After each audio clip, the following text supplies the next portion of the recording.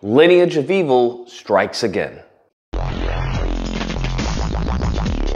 Oh my goodness. So if you haven't heard, Claudine Gay, the president of Harvard, has since resigned, making her the shortest presidential tenure in Harvard history. There are a lot of people, a lot of white people celebrating this action. They're celebrating this event. And I just want to do a recap before they start to do revisionist history, which is what they are accustomed to.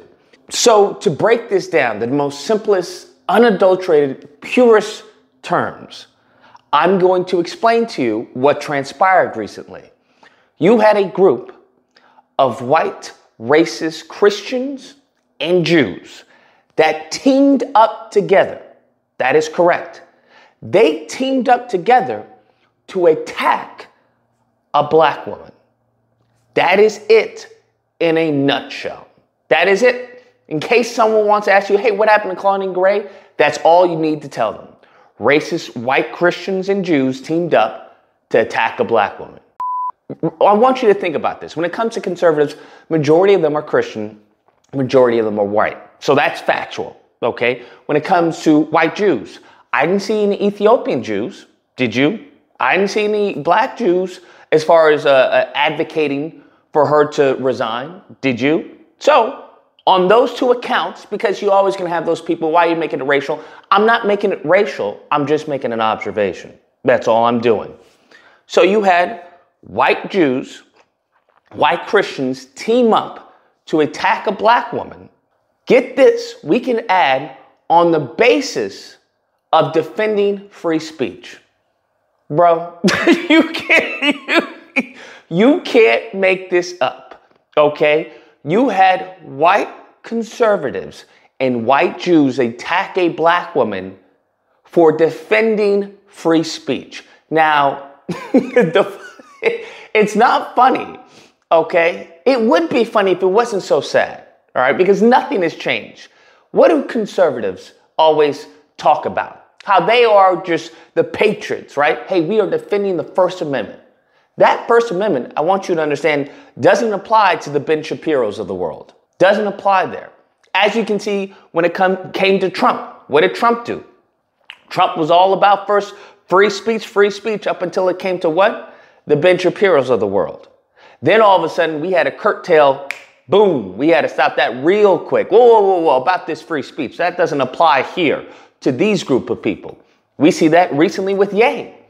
So I want you to understand that these champions of free speech, because that's what they believe in their delusional head, that they're champions of free speech. It's not free speech, it's their speech that they want to champion, which just happens to coincide with white supremacy. But that's a term that they've tried to dilute over the years, but that's neither here nor there. But these champions of free speech attacked a black woman for actually champion free speech. I want you to understand this because I really don't think people are understanding the angle here. Now, what they try to do, they try to tack on things, as they did, when it comes to any black victim, right? Whether it's George Floyd, Breonna Taylor, whatever it is. They try to tack on a way to alleviate them from any type of guilt. Not that they have it to begin with, because you have to understand a lineage of evil. The slave master didn't have any guilt for doing what they did to the slave, because they felt that was the natural order. But as you listen to Welsing, Dr. Welsing, there is a fear of extinction there. And we're going to get to that because this is ripe with that fear that they have.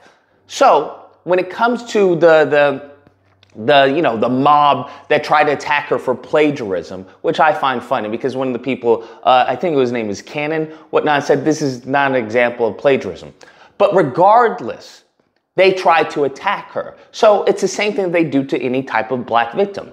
The issue is not to say, hey, the white person was at fault. They will never take that position. Never. As we can see with the most prominent example of this being George Floyd. What are they saying now? Derek Chauvin was right. Yeah, Tucker Carlson come out and still trying to relitigate what happened in court. Think about this. I want you to understand. So when they say, oh, it has nothing to do with race, Lucas, we have case after case after case after case after case of them showing that it does have to do with race. We don't make it racial. They make it racial. We just make an observation, okay? I'm just making an observation. That's all I'm doing, of how they try to racialize crime, how they try to racialize good and bad, how they try to racialize evil. So when it comes to these, these BS examples of plagiarism, that's not the point. The point was she was a black woman in a position of perceived power, president at Harvard. And you all know how much they hold Harvard dear to their heart, okay? They hold it dear to the heart. So if you couple that with them constantly trying to undermine, subjugate, and deride black people as a whole in this country, what do? Now you have black people who they try to say, oh, are you a diversity hire? Think about this. Everything has to do with their extinction. So when you have her in this position, what is that a reminder of? Think about it. What is that a reminder of for many of these white people in this country? Extinction. It's a constant reminder every single time. You notice the animus that is now being placed upon many of these predominantly black films of black actors, right? What are you hearing? Oh, look at this. What do they tell us when there's a film that we think that may be a little racially charged? What do they say to us? Hey, don't watch it. What do they say to us when it comes to a business that we think may have done some racial policies or acted in a disparaging way towards black people? What do they say? Don't go there.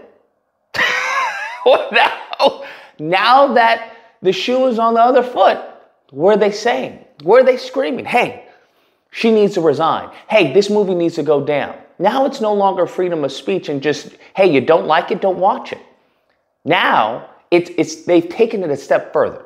Because you're noticing their hypocrisy, because there is a fear behind all of this. There is a fear of extinction. They are seeing what they view as white America is now being blackened. And that is a prominent fear for many, many white people in this country. So when you have a Harvard president who is a black woman, think about that. Think about that, because throughout history, what they try to say, oh, your brain is too small. They try to do this pseudoscience in order to make themselves feel superior. Now, I would argue that a group of people who have to constantly lie to others and put out propaganda in order to make themselves feel superior, well, that seems to be ironic, because I would think that a group of people who are superior, well, their words and their actions and their behaviors, okay, who they are would just speak for themselves. What they have done is very similar, I would argue, to a group of people who are in fact inferior on every count, based off of the behaviors and the actions. I'm not saying that they are, but I'm just saying if you're actually confident, a confident person wouldn't behave and do such things. Just putting that out there. So when you have this president, they had to get rid of that. Now, I would say the joke's on them, given the fact that she still could be racking in a good chunk of her salary. All right, I think that's the joke, right? It's like, oh, you're so fearful that what happened is, hey, she's gonna get paid anyway. I want this to be an example. I want you to just take in how they're talking. Oh, this is a DEI hire. Oh, this is a diversity hire, and just tackle diversity hire and whatnot. What have they made you to believe? That a diversity hire is what? Inferior. Hey, you're less than. You needed some help. Now, look at the history of this country and who needed help. Think about that. But besides that, it's not even needed help. It's the fact that, hey, there are other black people who are qualified for this job, and due to your racism, okay, that you have precluded them from having said position, right? Just as they've done throughout history. Hey, we can go back to 1960s. There were many qualified black people, but due to their anti-black hatred, what? They didn't hire them. We still have this presently, where certain names they won't look at. So I just keep that in mind. Don't ever make them make you feel like you're less than, because it's quite the opposite.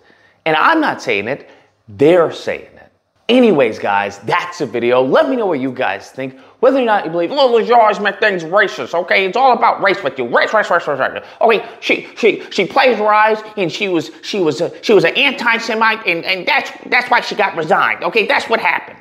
Or if you don't believe, okay, sure, Jan, absolutely.